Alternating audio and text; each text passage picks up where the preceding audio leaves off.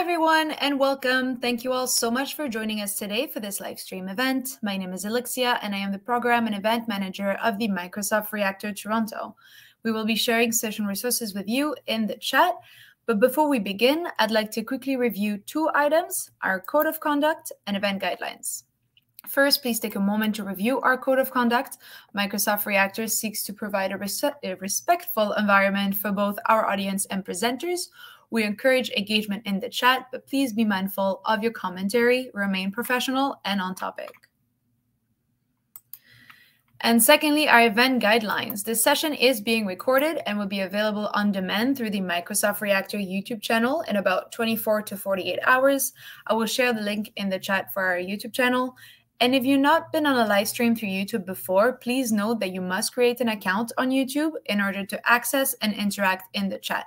You can set that up now, and if you're unable to use the chat but have questions, feel free to reach out to us through social media or on Meetup.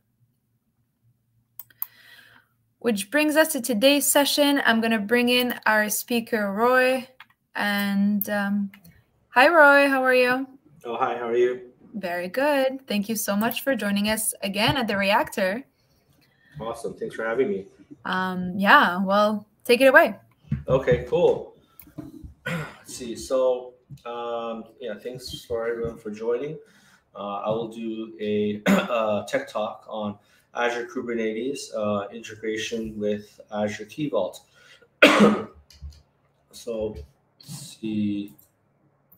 A little bit about me. My name is Roy Kim. I've been working with Microsoft technology stack and been consulting for 18 plus years. And so I've been kind of, my career's been through kind of like more like .NET and then SharePoint and then Azure and now kind of focusing on Kubernetes as well. So yeah, Kubernetes is kind of my recent passion and how it works with or deployed in the Azure platform.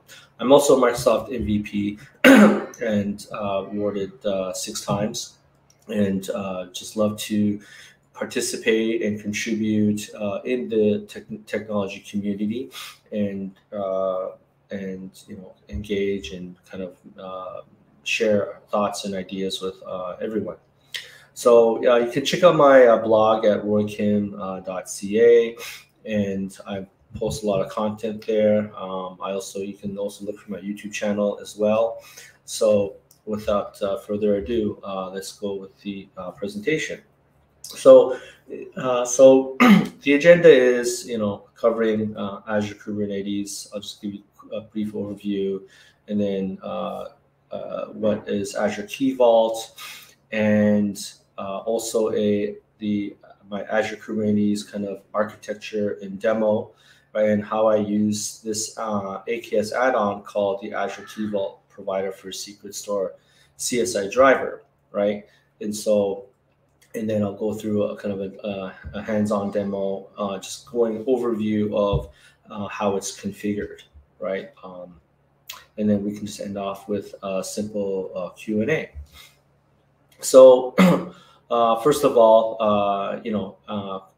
Azure Kubernetes and Key Vault, in my experience, they go pretty hand in hand. So Azure Kubernetes Service is a hosting platform for running your containerized applications. And the sweet spot of it is that you can run kind of a microservices architecture and deploy various applications and carve them out in different logical kind of namespaces. And how I like to describe it is it's kind of like a little mini or micro kind of data center, where you're managing networking, storage, compute, how things are deployed, resiliency, etc. So where Key Vault comes in is that usually you have an application where you want to store sensitive information such as a password or a secret, like or a confidential API key, right? So, everyone knows Key Vault is where you can, manage, sensitive information such as encryption keys, secrets, and certificates. Okay, so also allows for the management and rotation of those as well. So, so the scenario where I'm gonna kind of go over is, you have a Kubernetes pod, okay, and in that pod you're running a containerized application, and that application needs to access a password, right? That's stored in Key Vault, okay, and it's not a good practice to store secrets directly into Kubernetes, right? Just in terms of like role-based access, how it's managed, etc. So really, the security best practice is to store them in Azure Key Vault. Now, how do we get this application in Kubernetes to read from the Key Vault and read from the Key Vault and use that, right? So I'll be over this scenario. So in order to fulfill this scenario, the go-to or good option is to enable what you call the Azure Key Vault Provider for Secrets Store CSI Driver, right? So it's an add-on in the Kubernetes AKS that you can just simply enable, and that basically deploys a bunch of Kubernetes deployments and pods that allows for the integration, right, and the mounting of like secrets, certificates, and keys. Okay, so also allows for automatically, syncing the secrets and also rotating them, right, which I can talk more in depth. So, here's a scenario or my kind of demo architecture where I have a Azure subscription that will have my AKS solution and the AKS solution users group, which has the AKS. And this AKS cluster has a VM scale set comprised of, let's say, three nodes, okay? And then on the other side here, on the right, there's let's say a shared key vault or enterprise key vault, okay, as part of your shared services, right? So that's kind of one layout architecture, but not saying that this is the prescribed way. Sometimes you have a key vault in the same resource group as the AKS cluster. Right here we have our key vault, and how do we get this secret that's in the key vault accessible and mounted as a file volume in your Kubernetes pod for your applications. So first and foremost, you gotta enable the Key Vault Provider add-on, which deploys like this deployment, and there's other things right here, but for the sake of simplicity, I'm not including everything in this diagram, but you have this one example where this one running deployments situated in the Kubernetes namespace. So in order to enable this, you can either go to the Azure portal and simply enable it, or run Azure CLI command, right, as you right here, right? So here's the add-on. See here, and then indicate the Kubernetes cluster name and the resource group. So so the next thing as part of your setup is that you need to establish some kind of access between your Kubernetes cluster and your Key Vault. Okay, so in my case, in this demo, I created a user-signed managed identity. There's a couple other ways, but in this case, I've done user assigned managed identity. So I create that separately. That's part of this AKS Solution Resource Group. And so next, what we need to do is we need to basically assign that to the VM scale set, okay? And once that's assigned, then we need to grant its like basic permissions. Okay, so how that's done is through Key Vault. There's a blade where you can choose access policy, and you create a get permission on the secret. So next, I would have a your app, some kind of application namespace. Okay, in this case, I have what I call a Key Vault demo namespace, and in it I deploy a pod called using the application. Using the BusyBox container image.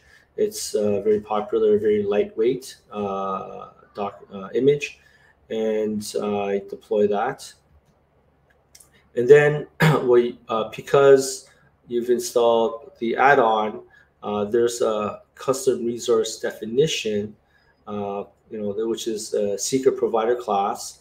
And basically in there, you have to give it some configuration to establish that integration, right? With your user-signed identity, giving it the Key Vault name, right? What tenant that Key Vault is in, and also the secret that you're trying to retrieve or mount, okay? And if you want to sync them or establish Kubernetes secrets with the Key Vault, the secret in the Key Vault, you have this configuration right here as well. Next is in the kind of Kubernetes pod itself, you want to have create a volume mount, okay? And so you establish a mount path, and right here you refer to the secret provider class that was right here on the left, right? And you're leveraging that in order to actually mount that secret as a file volume into the mount path. So here, I also want to create a environment variable, okay, that's taken from the Kubernetes secret, right? That's also synced up from this the Key Vault secret as well, okay? So these are kind of the main ingredients to get everything working. And then, yeah, once you're on that, you get that volume mount, okay? And then once that happens, yeah, you get that examples, Kubernetes secret created, right, within your application namespace. So, whoops, okay. So, so as you can see here, there's a lot going on to get everything set up. I found that it was a bit not overwhelming, but I knew that there was a lot of layers, a lot of concepts, and objects and configuration that one has to learn. So, but now with this diagram, hopefully you get a good idea, and I can do a deep dive into how it's set up and how it's configured. So in this demo, I have Kubernetes version 1.23, and I have a Key Vault in a different resource group. Okay, so before I do that, let me turn to, let's see here, the Azure portal, and kind of go over the configuration settings that's been applied. So here's my AKS cluster right here. And where is go to cluster configuration.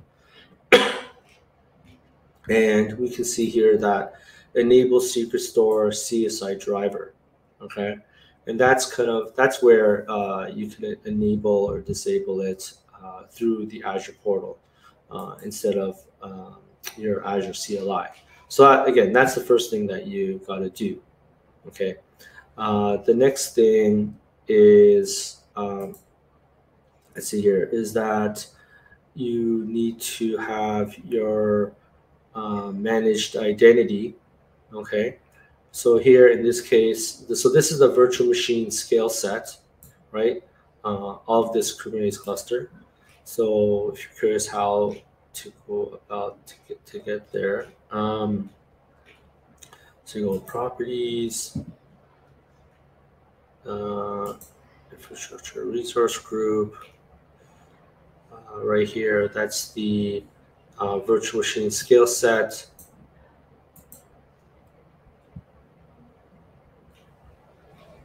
And we go under identities.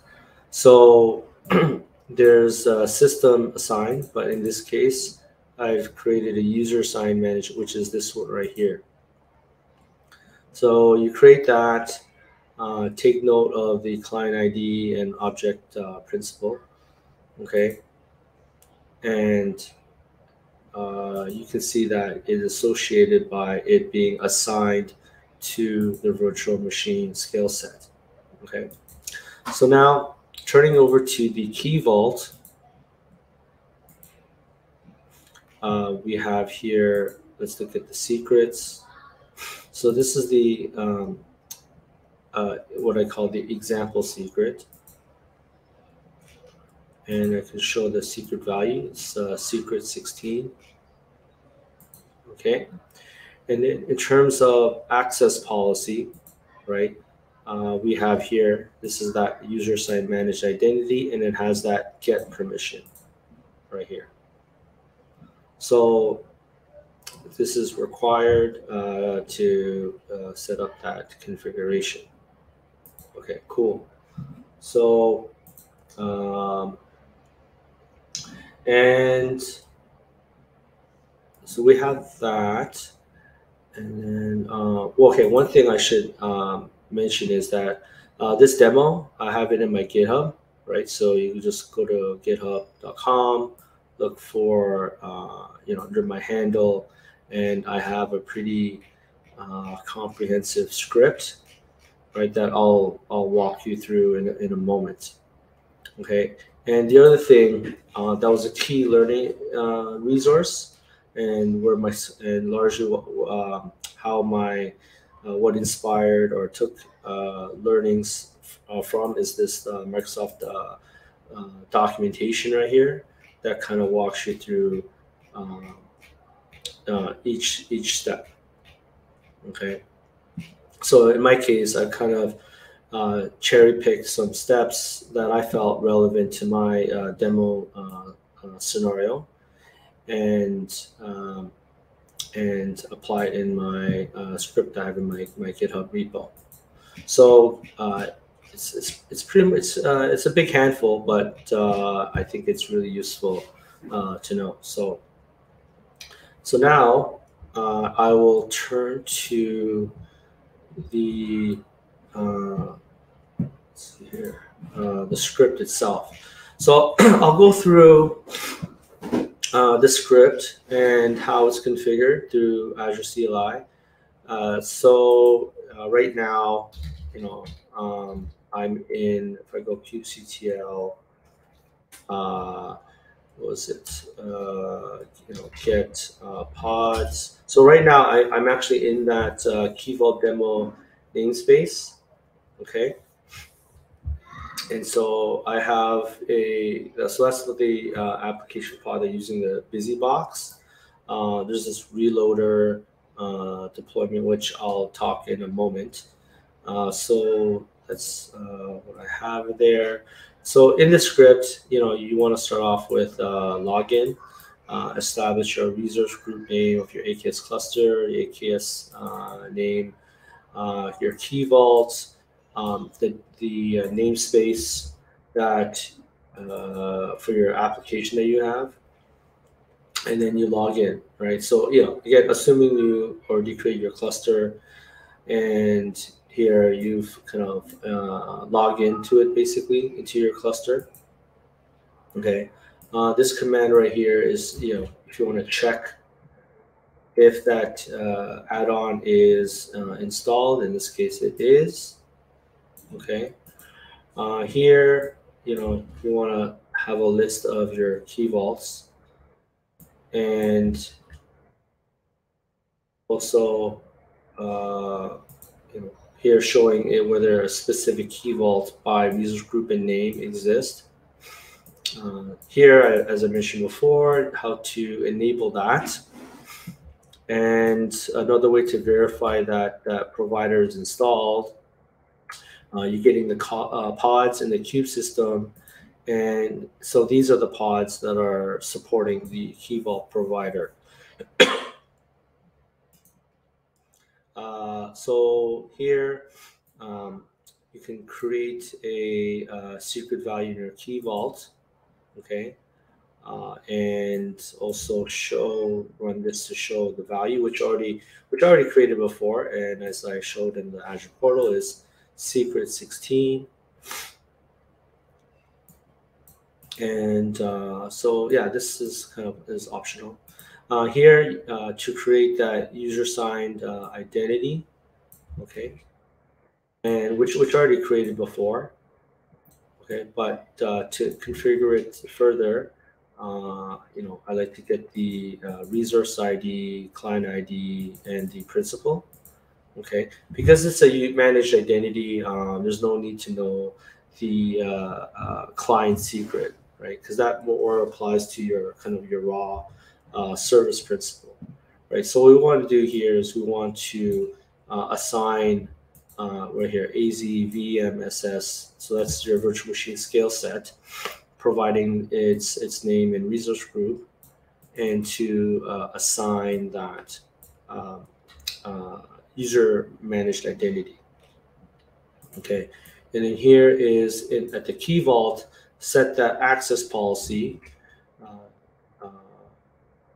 So granting this user signed managed identity to have the secret permissions of get. Okay, that's all it needs. Here, create the Key Vault demo namespace, which I already did, and then go into the context of that. Okay. And next is creating that secret provider class, as I mentioned. And so we need to grab that tenant ID, okay, and it needs to be defined or applied into your secret provider class. So so basically, I create this Kubernetes resource in the same namespace as the application or the BusyBox pod. And the key thing is, because we're using user signed identity, we want to provide it the client ID. Okay, give it the Key Vault name, and also reference the actual secret that we want to mount. Okay, and also the Key Vault tenant ID. Okay, and then also the Kubernetes secret. So I could run this. It's already created, but you can see just to run that. It's unchanged. Let's see here, cubes. Let's see if we can get secrets. So we see here the example secret that was defined right here. Okay, and so now we want to use this into the pod, right? So here, let's go to the next definition where we have a Kubernetes pod definition, and just name it BusyBox, okay? and we're using the BusyBox container. And so the key thing here is the volume mount. Okay, what is that mount path? Okay, and also referencing that Kubernetes secret, right? That's defined. That's defined right there, and also volume and referencing that secret provider class. Okay, so that's how the plumbing of to get the Key Vault integration. So let's take a look at the pod itself. Okay, let me run that. So the pod is created. I go kubectl get pods, and it's this one that was created. Okay. Let's see here. So let's see. Pod name. I want to put that into a variable. Okay. Let's see here. I think it end up getting. Oh, okay. You know what? Okay, it's not what I wanted, but let me kind of allow me to improvise here. So pod. Let me just do hardcode pod name equals this. That. Over this. Okay. So now let's look into the pod itself, right, and look at if the file exists. So we go kubectl exec into the pod, okay, and we want to in the pod we want to run an ls command. So here we have that file. That's great. Okay. Now we want to print out through the cat command in that pod with the contents of that file. So here we go. So we have secret 16. So that is the value of the secret in Kubernetes in the Azure Key Vault. So let's see here. So again, just for review, here, click on this, and show that that's secret 16. Hopefully, you can see that. The other thing is, okay, well, what about the environment variable? So again, we can run the print env command. So we have here that secret, right, and its value. Okay, here we can run the env. Okay, so I think this is this proves it enough right here. Okay, so that's really a run through and implementation of how to get that set up. Okay, now the next scenario or sub scenario you may think is, well, what if we update the the secret in Key Vault, and how is that reflected?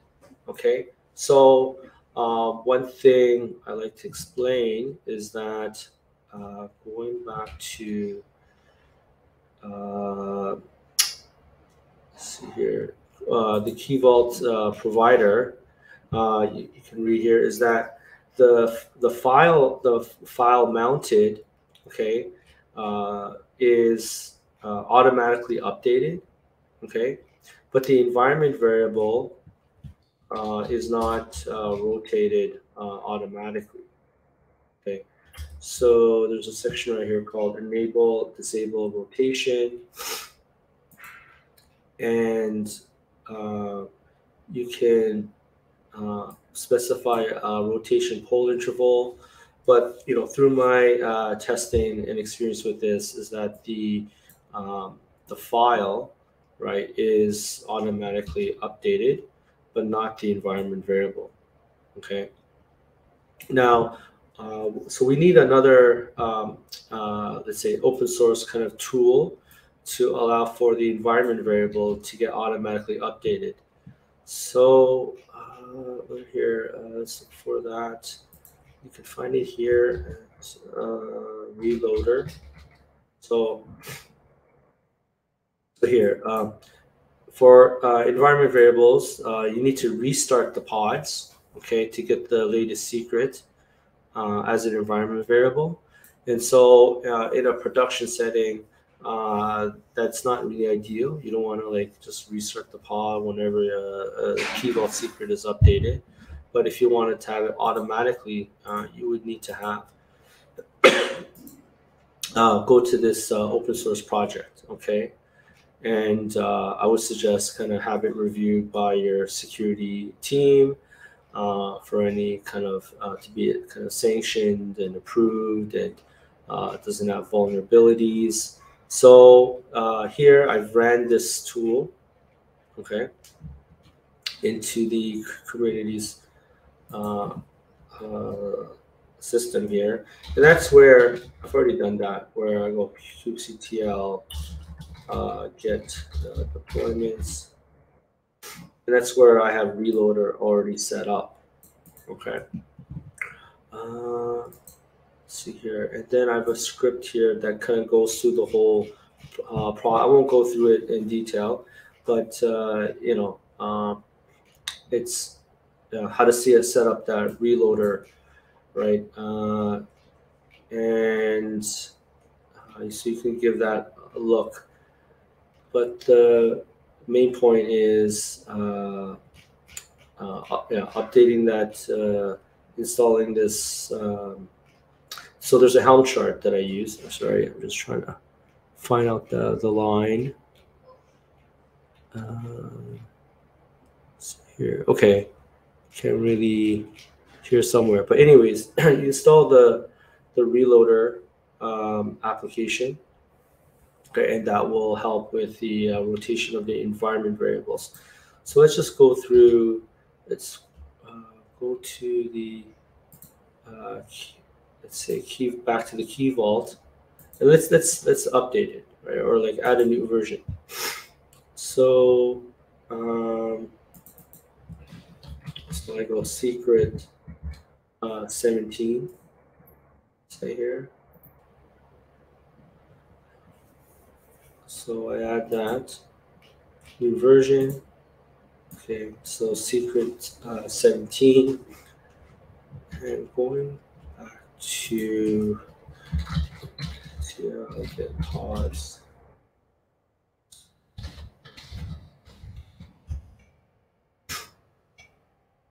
And what you can see is basically it's basically restarting the pods kind of for you in order for it to be fetched.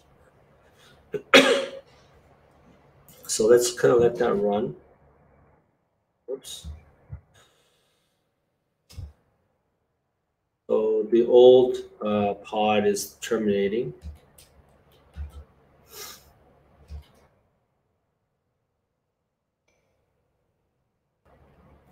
So what we can do is go back to here.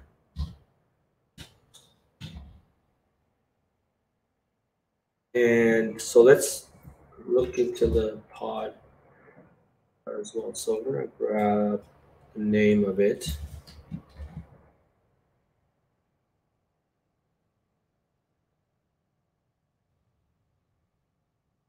Okay, and so let's do an ls command for the kind of the file that was mounted. Let's look at the contents. So that's updated, secret 17. And then if we look at the environment variables, oh no, okay, actually I need to, sorry, I need to exec the pod name here.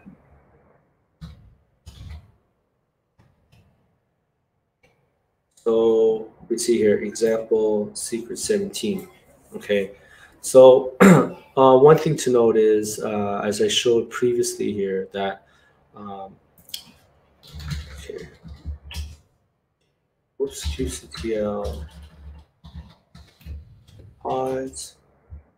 So this is the pod that I created, but this first pod is through a deployment, a Kubernetes deployment. This is just a standalone pod, right? So that reloader doesn't reload kind of these standalone pod configurations, right? But really under deployments, Kubernetes deployments, okay? Which is, again, I can show you if you look at deployments. And that's kind of how it's designed, right? So the reloader works against deployments and stateful sets, okay? So basically, I've kind of gone through a rundown of how Kubernetes secrets and environment variables in your pod is updated, along with it mounted as a file volume in your pod. So just turning into the comment section, is there any questions? I'm happy to answer.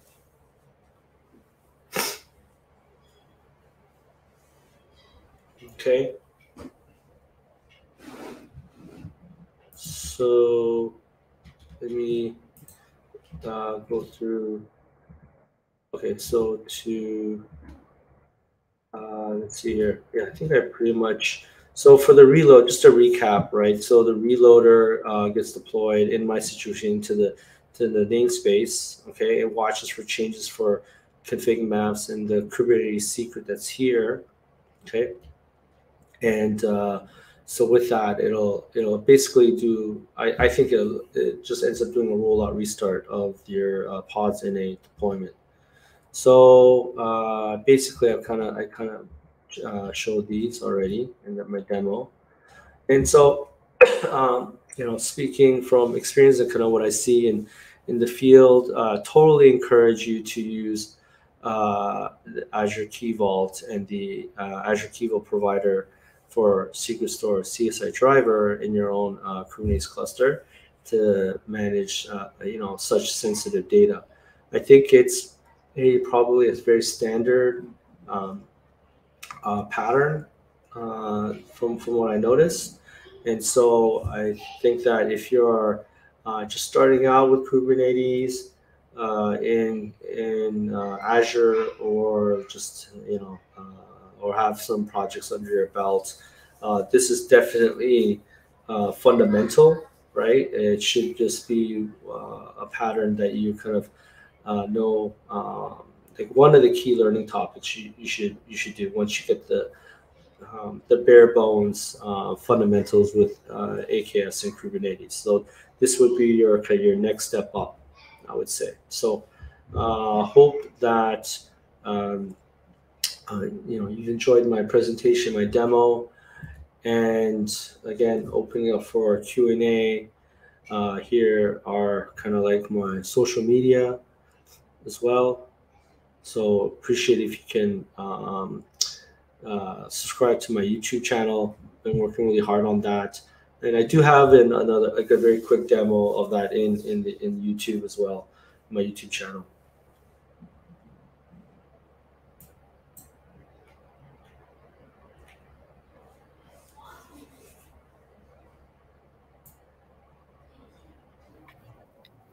Hey, I'm just jumping in.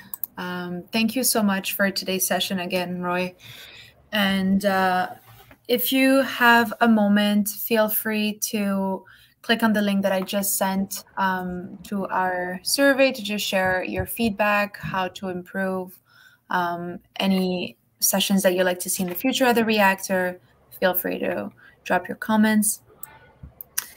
And finally, join our community. I shared the link to our YouTube channel where this session will be available in 24 to 48 hours. And other than that, you can find us on our website, microsoftreactor.com, on Meetup, Twitter, and yeah. Thanks again, Roy. It looks like we're having great feedback here. Okay, awesome. Amazing. Okay, thank you, Ashok. Well, if there's, sorry. I was just going to say, if there's no more questions in the chat, and it looks like everything was pretty clear. Thank you so much again, Roy, and we look forward to having you again at the reactor. Okay, thank you. Have a good night, everyone. You too. Bye-bye. Bye.